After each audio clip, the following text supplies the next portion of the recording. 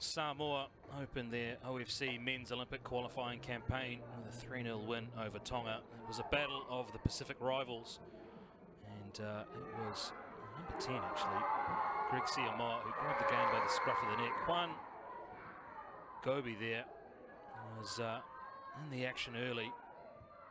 And it was this man here with a turn and snap volley. That was the first of a few chances.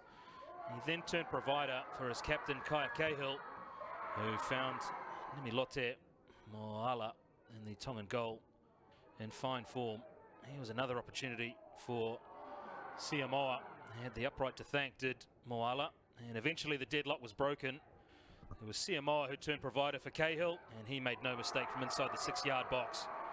That put his side in front in the 54th minute, and it was only a minute later that Tonga had pressed for an attack.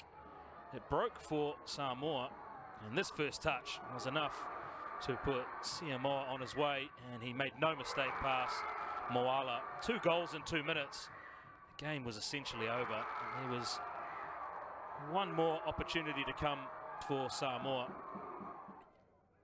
and it was not before this chance again brought the best out of Moala. A shot from distance. Moala just pushing it for the corner, and this one from the set piece. Well, Samoa put it onto his left foot, and it took a deflection past the unfortunate Kulisitofa Kite, which wrong-footed Moala, and that one ended up 3-0 in favour of Samoa to set up an entertaining next match for them.